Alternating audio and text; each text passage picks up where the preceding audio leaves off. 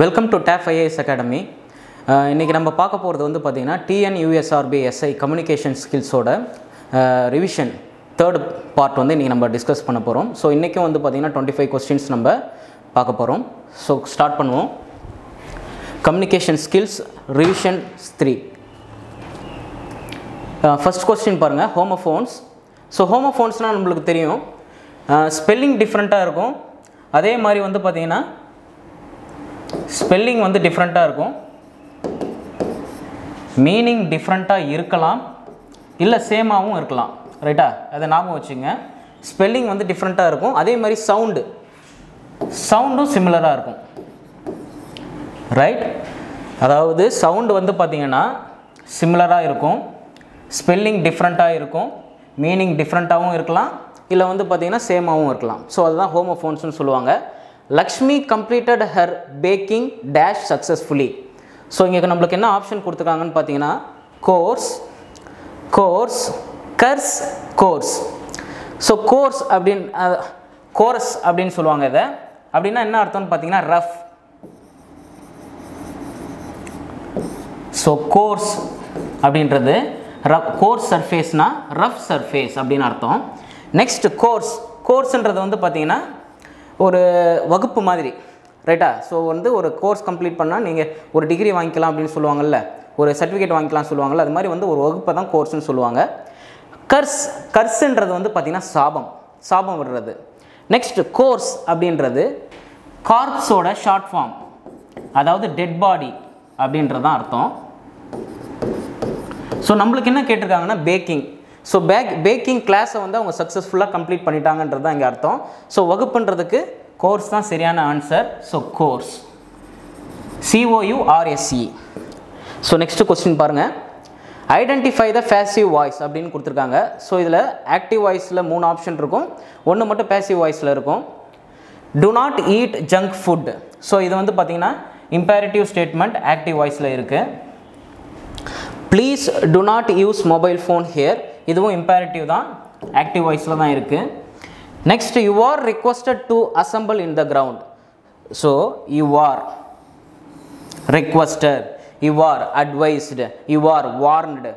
So இந்த மாதிரி ஏதாவது ஒரு ஸ்டேட்மெண்ட் வந்து ஆரம்பிச்சதுன்னா அது வந்து இம்பேரட்டிவ் சென்டென்ஸோட பேசிவ் ஃபார்ம்னு அர்த்தம். ஸோ அதை இன்னொரு மாதிரியும் எழுதலாம், அதாவது லெட்டை யூஸ் பண்ணி கூட நம்ம எழுதலாம்.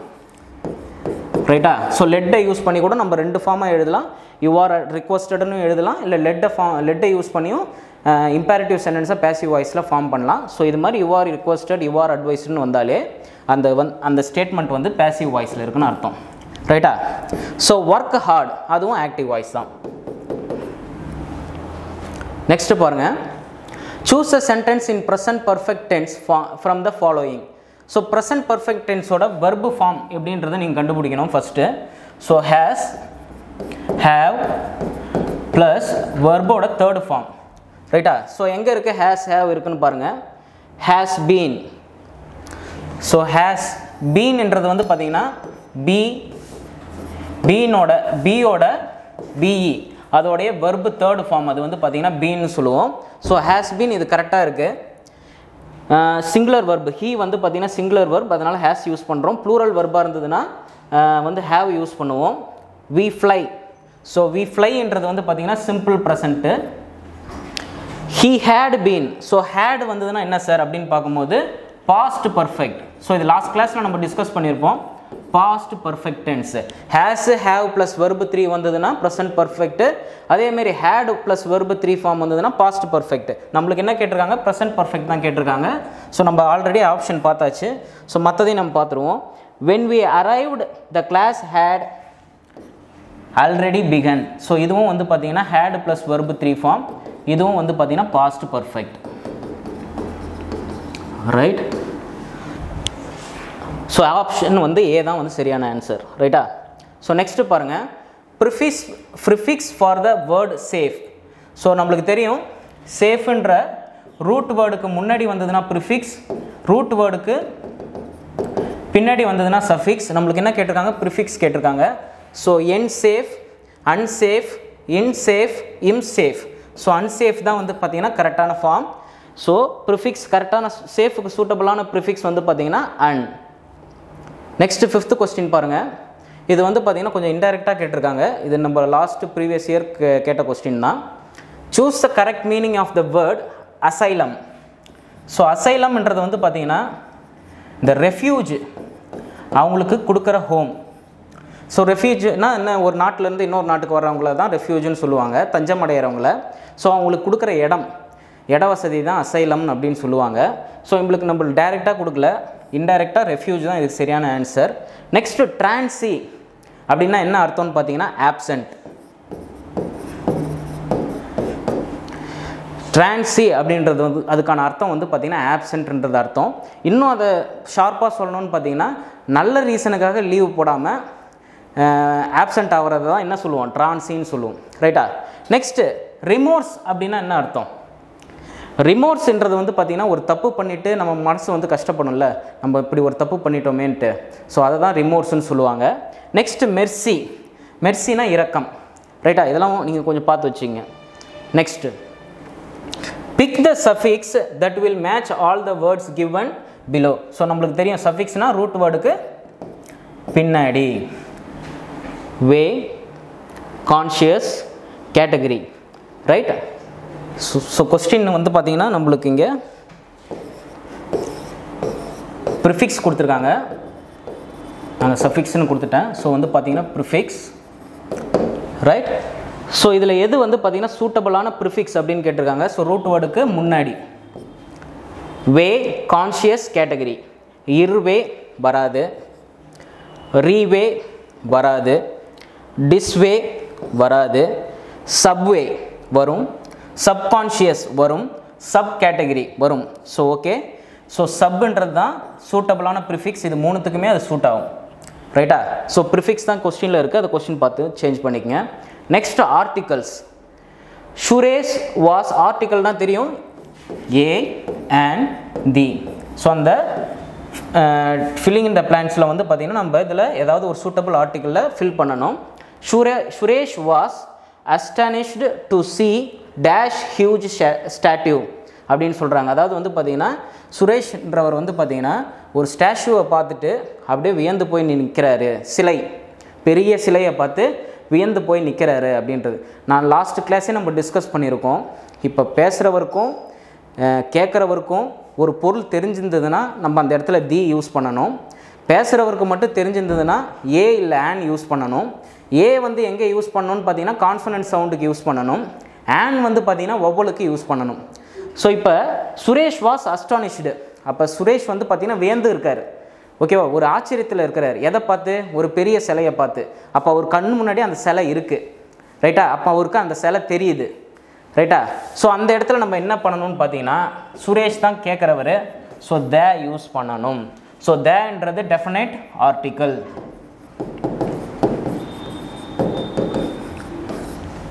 ஸோ இப்போ பேசுகிறவர் வந்து பார்த்திங்கன்னா சுரேஷ் வந்து பார்த்திங்கன்னா அந்த இடத்துல அந்த சிலையை பார்த்து ஆச்சரியப்பட்டு நிற்கிறாரு. அப்போ சுரேஷ் தான் கேட்குறவர். ஸோ அவருக்கு அந்த ஸ்டாட்யூ, அந்த சிலை எதுன்னு தெரியுது. ஸோ அப்போ அந்த இடத்துல நம்ம என்ன யூஸ் பண்ணணும்னு பார்த்தீங்கன்னா டெஃபினட் ஆர்டிக்கல் யூஸ் பண்ணணும், தியை யூஸ் பண்ணணும். ஸோ ஏ தான் சரியான answer. Right? Next choose the correct passive form of the sentence given. So நம்மளுக்கு கொடுத்துருக்கிறதுல ஆக்டிவ் வாய்ஸ். இந்த ஆக்டிவ் வாய்ஸை வந்து பேசிவ் வாய்ஸுக்கு கன்வெர்ட் பண்ண சொல்கிறாங்க. She had already sent the parcel. So நம்மளுக்கு தெரியும் ஆக்டிவ் வாய்ஸ்லேருந்து பேசிவ் வாய்ஸில் கன்வெர்ட் பண்ணும்போது ஆப்ஜெக்ட் சப்ஜெக்ட் பிளேஸில் வந்துடும், சப்ஜெக்ட் ஆப்ஜெக்ட் பிளேஸில் வந்துடும். So the parcel had. Past பர்ஃபெக்ட்னா active வாய்ஸில் எப்படி வரும்னு பார்த்தீங்கன்னா ஹேட் ப்ளஸ் வெர்பு 3 வரும். அதுவே வந்து பேசிவ் வாய்ஸில் வந்து பார்த்தீங்கன்னா had plus been plus verb 3. So had been verb 3 எங்கே இருக்குன்னு பாருங்கள். பார்சல் எல்லாத்துக்கும் ஆப்ஜெக்ட் எல்லா இடத்துக்குமே சப்ஜெக்டாக கன்வெர்ட் ஆகிடுச்சு. So has been send, has been send. Right? So has, இங்கே ஹேஸ் வந்திருக்கு, நம்மளுக்கு ஹேட் வரணும். ஸோ இது தப்பு. ஹேட் வந்திருக்கு பாருங்கள், had been send. Send verb 3rd form. ரைட்டா? ஸோ பி தான் சரியான ஆன்சர். த பார்சல் வாஸ் தப்பு, வாஸ் மறுபடியும். சார் இது என்ன சார் ஆல்ரெடின்றது வந்து நடுவில் வந்திருக்கு. எப்பயுமே ஹேடு பீனு அதுக்கப்புறம் தானே வெர்பு வரும். நடுவில் என்ன அட்வர்ப் வருது ஆல்ரெடின்றது அப்படின்னு பார்த்தீங்கன்னா சில அட்வர்பு ஆல்ரெடி, ஆல்வேஸ் இந்த மாதிரி சில அட்வர்ப்ஸ் ஆஃப் ஃப்ரீக்வன்சின்னு சொல்லுவோம். இந்த அட்வர்ப்ஸ் ஆஃப் ஃப்ரீக்வன்சி வந்து பார்த்திங்கன்னா இந்த ஹேடுக்கும் அந்த பீனுக்கும் நடுவில் வரும். ரைட்டா? ஸோ அதை மட்டும் கொஞ்சம் பார்த்து வச்சுங்க. ஸோ அதனால தான் இந்த இடத்துல ஆல்ரெடின்றது ஹேடுக்கும் பீனுக்கும் நடுவில் வருது. ரைட்? ஸோ ஆப்ஷன் வந்து எது கரெக்டுன்னு பார்த்தீங்கன்னா had been send. Next 9th one, if conditional. Fill with suitable form of verb given in bracket. So tense formலையும் நம்மளுக்கு if conditional கேட்கலாம், இல்லை if conditionalலையும் நம்மளுக்கு கொஸ்டின் வரலாம். ரைட்டா? ஸோ ஃபஸ்ட்டு நம்ம என்ன பண்ணணும்னு பார்த்தீங்கன்னா மெயின் கிளாஸ் எதுன்னு கண்டுபிடிக்கணும். I would have told you if I dash bracketல see him. So எது இதில் மெயின் கிளாஸு? எப்பயுமே if கிளாஸ் தான் முதல்ல வரும். பட் இந்த கண்டிஷனில் மெயின் கிளாஸ் ஃபஸ்ட்டு வந்திருக்கு, if கிளாஸ் செகண்ட் வந்திருக்கு. ஸோ மெயின் கிளாஸில் வந்து பார்த்திங்கன்னா would have plus verb third form வந்ததுன்னா இது வந்து பார்த்திங்கன்னா third conditional. So had plus verb 3 வந்து மெயின் கிளாஸில் வரும். So if I had seen. So இது நம்ம டீப்பாக ப்ரீவியஸ் கிளாஸில் டிஸ்கஸ் பண்ணியாச்சு. ஸோ ஆன்சர் வந்து பார்த்திங்கன்னா had seen. I would have told you if I had seen him. Right? Next question பாருங்க, 10th question. Choose the correct meaning for the underlined phrasal verb. Go through. ஓகேவா? go through. So go through இன்னொரு phrasal verbும் வரும், went through. So கோவோட past form தான் went. So இது ரெண்டுத்துக்குமே அர்த்தம் வந்து பார்த்தீங்கன்னா எக்ஸ்பீரியன்ஸ் தான். ஸோ ஒரு டிஃபிகல்ட்டான சுச்சுவேஷனில் நம்மளுக்கு ஏற்படுற எக்ஸ்பீரியன்ஸை தான் கோ த்ரூன்னு சொல்லுவாங்க. ஸோ இங்கே பாருங்கள் எக்ஸ்பீரியன்ஸ். ரைட்டா? ஸோ எக்ஸ்பீரியன்ஸ் தான் கோ த்ரூக்கும் ஆன்சர், வெண்ட் த்ரூக்கும் ஆன்சர். ஸோ ரெண்டுமே ஃப்ரேசல் வர்பு தான், எது கேட்டாலும் இதான் answer. Next filling in the blanks with suitable preposition. The second world war occurred dash the 20th century. So நம்ம ஆல்ரெடி நிறைய டிஸ்கஸ் பண்ணியிருக்கோம் ப்ரொபோஷனை பற்றி. So year, decade, century. So இந்த மாதிரி பெரிய டைம் கிராஃப் ஆர் பெரிய டைம் லைனுக்கு நம்ம என்னன்ற ப்ரொபோஷனை யூஸ் பண்ணுவோம். டே, சண்டே, மண்டே, அப்புறம் வந்து பார்த்திங்கன்னா ஒரு டேட்டு, டேட்டு, இதுக்கெலாம் வந்து நம்ம ஆன் யூஸ் பண்ணுவோம். பர்டிகுலர் டைமுக்கு நம்ம அட்டு யூஸ் பண்ணுவோம். ஸோ இங்கே 20th century. ஸோ செஞ்சுரி இன்னும் நம்ம என்ன யூஸ் பண்ணணும்னு சொல்லியிருக்கேன், இன்னும் வந்து யூஸ் பண்ணணும். ஸோ இன்னு தான் சரியான option. So in the 20th century. Next பாருங்கள் இஃப் கண்டிஷனல் மறுபடியும். ஸோ இங்கே வந்து நம்மளுக்கு டிஃப்ரெண்ட் இல்லை, ஏன்னா இஃப் கண்டிஷனல் ஃபஸ்ட்டு வருது, மெயின் கிளாஸ் வந்து செகண்ட் வருது. சாரி, இஃப் கிளாஸ் ஃபஸ்ட்டு வருது, மெயின் கிளாஸ் வந்து செகண்ட் வருது. If she works hard, so works simple present. She dash ப்ராக்கெட்டில் கெட் எ ஸ்காலர்ஷிப் அப்படின்னு கொடுத்துருக்காங்க. ஸோ நம்மளுக்கு ஃபஸ்ட்டு கண்டிஷனல் இது. சிம்பிள் ப்ரெசண்ட்டில் இஃப் கிளாஸ் இருந்ததுன்னா மெயின் கிளாஸில் வந்து பார்த்திங்கன்னா சிம்பிள் ஃப்யூச்சர், அதாவது வந்து பார்த்திங்கன்னா will plus infinitive. So வெர்போட first form தான் இன்ஃபினிட்டிவ்னு சொல்லுவாங்க. So will get, she will get, ஏன்னா வெர்பாக தானே கொடுத்துருக்காங்க. ஸோ இந்த வெர்பை அப்படியே யூஸ் பண்ணணும். ஸோ வில் கெட் தான் சரியான option. Right? Next identify the degree of comparison. So degree of கம்பேரிசன்னா decrease of adjectives. So decrease of கம்பேரிசனுக்கு இன்னொரு பேர் வந்து பார்த்திங்கன்னா டிகிரிஸ் ஆஃப் அட்ஜெக்டிவ்ஸ். ஸோ ஒரு ஸ்டேட்மெண்ட் இருக்குன்னா அதில் அட்ஜெக்டிவ் வந்து எந்த டிகிரியில் இருக்குன்னு பார்த்தாலே போதும், அந்த ஸ்டேட்மெண்ட்டு என்ன டிகிரியில் இருக்குன்னு ஐடென்டிஃபை பண்ணிடலாம். ஸோ இதில் முதல்ல அட்ஜெக்டிவ் அதை வந்து ஐடென்டிஃபை பண்ணணும். ஸோ அட்ஜெக்டிவ் எங்கே வரும்னு பார்த்தீங்கன்னா ஒரு நவுனுக்கு முன்னாடி வரும். பில்டிங்ன்றது ஒரு நவுன், இட்டுன்றது ஒரு நவுன். ஸோ டால்ன்றது தான் அட்ஜெக்டிவ். ஸோ இதை நம்ம டீப்பாக டிஸ்கஸ் பண்ண வேணாம். டால் பாசிட்டிவ் டிகிரியில் டால், கம்பேரிட்டிவ் டிகிரியில் டாலர். ஏன்னா டால்ன்றது வந்து பார்த்திங்கன்னா ஒன் சிலபிள். ஸோ ஒன் சிலபிளுக்கு எப்பயுமே நம்ம என்ன பண்ணுவோம், ER ஆட் பண்ணுவோம் கம்பேரிட்டிவ் டிகிரியில். சூப்பர்லேட்டிவ் டிகிரியில் வந்து பார்த்திங்கன்னா டால் கூட EST ஆட் பண்ணுவோம். ஸோ நம்மளுக்கு இங்கே கொடுத்துருக்கிற ஸ்டேட்மெண்ட்டில் டால் என்ன ஃபார்மில் இருக்குதுன்னு பார்த்தீங்கன்னா பாசிட்டிவ் டிகிரியில் இருக்குது. ஸோ ஸ்டேட்மெண்ட்டும் பாசிட்டிவ் டிகிரியில் தான் இருக்குது. ஸோ ஆப்ஷன் சி தான் சரியான answer. Next, choose the correct meaning of the இடியம் thread water. So thread water அப்படின்ற இடியமுக்கு என்ன ஆன்சர்னு கேட்டிருக்காங்க, என்ன மீனிங்னு கேட்டிருக்காங்க. To be active but without making progress, to be uncomfortable in a particular situation. So இது last class பார்த்தாச்சு. People are not grateful for what they have until they loose it, no matter what happens அப்படின்னு சொல்லியிருக்காங்க. So thread வாட்டர்ன்றது வந்து பார்த்திங்கன்னா மெதிக்கப்பட்ட தண்ணீர், ரைட்டா? So மெதிக்கப்பட்ட தண்ணீரை தான் ட்ரெட் வாட்டர்னு சொல்லுவாங்க. ஸோ இதுக்கு இடியம் அப்படின்றதுக்கு என்ன, இந்த இடியமில் இதுக்கு என்ன மீனிங் அப்படின்னு பார்த்தீங்கன்னா, கஷ்டப்பட்டு நம்ம எஃபர்ட் போடுவோம் பட் அதுக்கான ப்ராக்ரஸ் கிடைக்காது. ஸோ அடுத்த லெவலுக்கு நம்ம போக மாட்டோம், பட் எஃபர்ட் மட்டும் போட்டுக்கிட்டே இருப்போம்.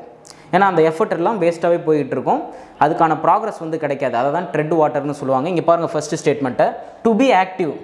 டு பி ஆக்டிவ்னா ஒர்க் பண்ணிக்கிட்டு இருக்காரு, எஃபர்ட் போட்டுக்கிட்டு இருக்காரு, but without making progress, but வந்து இம்ப்ரூவ் ஆகிட்டு இருக்க மாட்டேங்கிறாரு.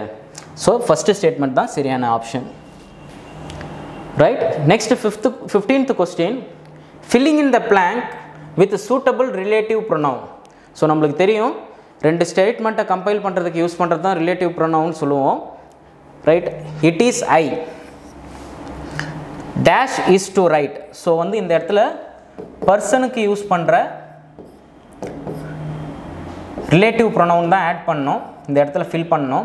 ஏன்னா இங்கே it is I dash is to right, அதாவது வந்து பார்த்திங்கன்னா நான் தான் வந்து அதை எழுத போகிறேன் அப்படின்னு சொல்கிறாங்க. ஸோ ஐக்கு நம்ம கரெக்டான ரிலேட்டிவ் ப்ரொனவுனை இங்கே ஃபிக்ஸ் பண்ணணும். ஹூம். ஸோ நான் உங்களுக்கு சொல்லியிருக்கேன், ஹூம் வரணுன்னா இந்த இடத்துல ஒரு ப்ரொனவுன் இருக்கணும், ரைட்டா? இந்த இடத்துல ஒரு ப்ரொனவுன் இருந்ததுன்னா நம்ம இங்கே ஹூ போடலாம், அது ஒரு ஷார்ட் ட்ரிக்கு. அப்படி இல்லைன்னா ஒரு வர்பு வந்ததுன்னா பர்சன் அப்படின்னும் போது WHO யூஸ் பண்ணணும், ஹூ தான் யூஸ் பண்ணணும். பர்சனுக்கு ஹூ யூஸ் பண்ணலாம், இல்லை இந்த இடத்துல இன்னொன்று யூஸ் பண்ணலான்னு பார்த்தீங்கன்னா தட் யூஸ் பண்ணலாம். ஸோ நம்மளுக்கு ஆப்ஷனில் ஹூ தான் கொடுத்துருக்காங்க, ஸோ ஹூவை யூஸ் பண்ணிக்கலாம். தட்டு வந்து பார்த்திங்கன்னா பர்சனுக்கும் யூஸ் பண்ணிக்கலாம், திங்ஸுக்கும் யூஸ் பண்ணிக்கலாம், ரைட்? பட் நம்மளுக்கு ஆப்ஷன் கொடுக்கல, அதனால் பார்க்கல. ஸோ நம்மளுக்கு பர்சன்னாலே ஹூ தான், ரைட்டா? So next question, the plural of ஸ்பூன்ஃபுல் is அப்படின்னு கேட்டிருக்காங்க. ஸ்பூன்ஃபுல், ஸ்பூன்ஸ்ஃபுல், ஸ்பூன்ஸ் ஃபுல்ஸ், ஸ்பூன் ஃபுல்ஸ், ரைட்டா? ஸோ நம்மளுக்கு தெரியும் எப்பயுமே வந்து இப்போ ப்ளூரல் ஃபார்மாக கன்வெர்ட் பண்ணும்போது காம்பவுண்ட் வேர்டாக இருந்ததுன்னா, அதாவது ரெண்டு வேர்டு சேர்ந்த மாதிரி இருந்ததுன்னா, ரைட்டா? இது காம்பவுண்ட் வேர்டு கிடையாது, ஜஸ்ட் ஒரு வேர்டு தான். ஸோ அந்த மாதிரி காம்பவுண்ட் வேர்டு இருந்ததுன்னா பிரின்சிபல் வேர்டு கூட்ட வந்து பார்த்திங்கன்னா எஸ் ஆட் பண்ணிவிடுவோம். பட் இந்த ஒரு கேஸ் FUL மட்டும் வந்ததுன்னா நீங்கள் டைரெக்டாக அந்த FUL கூட எஸ்ஸை மட்டும் ஆட் பண்ணால் போதும், ரைட்? இதை மட்டும் நோட் பண்ணி வச்சுங்க. ஸோ ப்ளூரல் ஃபார்மில் ஸ்பூன் ஃபுல்லுக்கு ஸ்பூன் ஃபுல்ஸ், FULS. நம்ம அந்த எல்லை வந்து ஆட் பண்ண தேவையில்லை, அப்படியே அந்த ஃபுல் கூட எஸ் மட்டும் ஆட் பண்ணால் போதும், அது ப்ளூரல் ஃபார்மாக கன்வெர்ட் ஆகிடும், right? So next question, choose the correct question take. Question take கேட்டிருக்காங்க. ஃபார் த சென்டென்ஸ் கிவன் ஐ ஆம் ஏ டாக்டர். ஸோ ஐ ஆம் ஏ டாக்டர்ன்ற ஸ்டேட்மெண்ட் பாசிட்டிவில் இருக்குது. ஸோ கொஸ்டின் டேக் நெகட்டிவில் இருக்கணும், ரைட்? கொஸ்டின் டேக், அதாவது ஸ்டேட்மெண்ட் வந்து பாசிட்டிவில் இருந்ததுன்னா கொஸ்டின் டேக் வந்து நெகட்டிவில் இருக்கணும். இங்கே வந்து பார்த்திங்கன்னா ஆம் இருக்குது. ஸோ ஆக்சிலரி வர்பு தான் நம்ம ஃப்ரண்ட்டில் போடுவோம். இந்த ஆம் வந்ததுன்னா மட்டும் நீங்கள் ஆண்ட் யூஸ் பண்ணக்கூடாது, நல்லா நோட் பண்ணிக்கங்க, ஆண்ட் யூஸ் பண்ணக்கூடாது. அதுக்கு பதிலாக எயிண்ட் யூஸ் பண்ணலாம், அப்படி இல்லைன்னா ஆரின்ட் யூஸ் பண்ணலாம். ஸோ நம்மளுக்கு புக்கில் வந்து ரொம்ப மோஸ்ட்டாக எதுக்கு இம்பார்ட்டன்ஸ் கொடுத்துருக்காங்கன்னா ஆரின்ட்டுக்கு தான் கொடுத்துருக்காங்க. பட் ஆப்ஷனில் எயிண்ட்டு ஆரின்ட்டு ரெண்டுமே வந்திருந்ததுன்னா நீங்கள் ஃபஸ்ட்டு இருக்கிறத சூஸ் பண்ணிங்க, எயிண்ட்டை யூஸ் பண்ணிங்க, ரைட்? ஸோ ஆம் வந்து ஒரு வேளை எயிண்ட்டுன்னு கொடுத்தாங்கன்னா நீங்கள் பாசிட்டிவில் எழுதும்போது ஆம் எழுதிக்கலாம், ரைட்டா? கொஸ்டின் டேக்கு ஆம் யூஸ் பண்ணிக்கலாம். ஆனால் ஸ்டேட்மெண்ட்டில் ஆம் இருந்ததுன்னா கொஸ்டின் டேக்கில் எயிண்ட் யூஸ் பண்ணலாம், அப்படி இல்லைன்னா ஆரின்ட் யூஸ் பண்ணலாம். எது யூஸ் பண்ணக்கூடாதுன்னா ஆம்ட்டு யூஸ் பண்ணக்கூடாது, ரைட்டா? ஸோ இந்த இடத்துல அதனால தான் அதை கொடுத்துருக்கேன். இங்கே நம்மளுக்கு ஆப்ஷனில் ஆர் இன்ட்டு தான் கொடுத்துருக்காங்க. ஸோ ஆர் இன்ட்டு ஐ. ஸோ ப்ரொனவுன் அப்படியே தூக்கி போட்டாச்சு.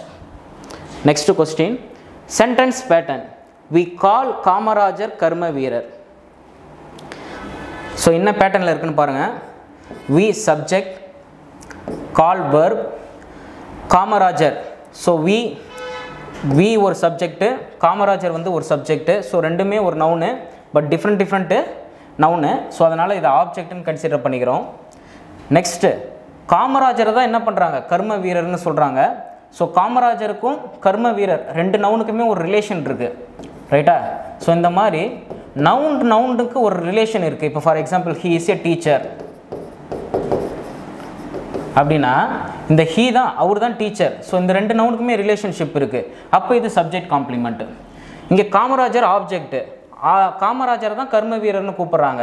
ஸோ அதுக்கும் இந்த கர்ம வீரருக்கும் ஒரு ரிலேஷன் இருக்கிறதுனால இது வந்து ஆப்ஜெக்ட் காம்ப்ளிமெண்ட். So SVOC.